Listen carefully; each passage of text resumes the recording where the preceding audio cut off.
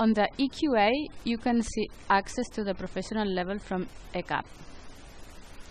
This is the CSAP main screen where you can see the last entries on the CSAP blog, which is also in the internet. If we go to the EQA tab,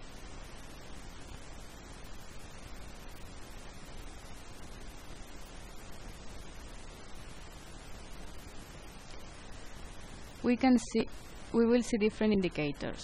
We can see the title of the indicator, the result of the indicator marked in color, depending on whether the target was achieved or not. A graph showing the evolution of those patients with unresolved issues, how many patients whose problems have been solved, the percentage of patients detected, and points relating to this indicator.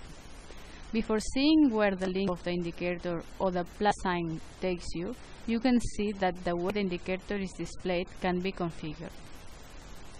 We can either see them all, which will be around 60 indicators per GP, or we can choose to see only those that are unfavorable, those that don't achieve the target,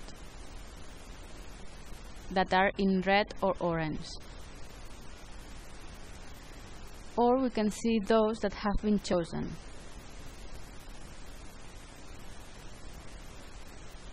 All these can be configured. If you mark the ones you want to see and uncheck the others, you only see those you wish to see, either because you think they are relevant or because you have divided this up with a nurse. There are also options. Those allow you to choose the way you see the results and which group of indicators you want to see by default. Now we have by default the configuration of circles, the combination of color blindness, and all of the indicators.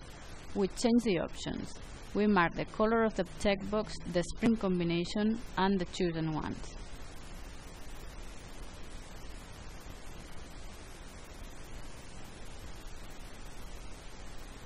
And every time I access the EQA screen, I will see the visualization by default. We can go to check details from each indicator by clicking the plus sign.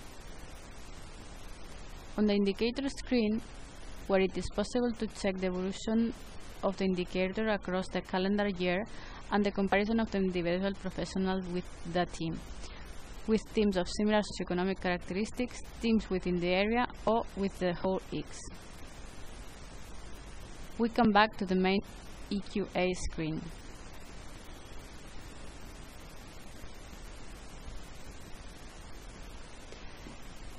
If we go to the link, this will take us to the list of patients with unresolved issues.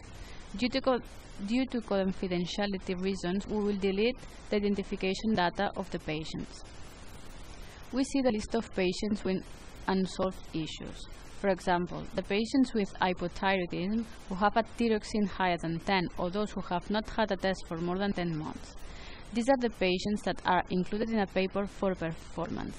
But we can also see those patients that are not included in the evaluation, the ones that are excluded, for example, those who have not been seen over the last year, or those that are not included because of age reasons.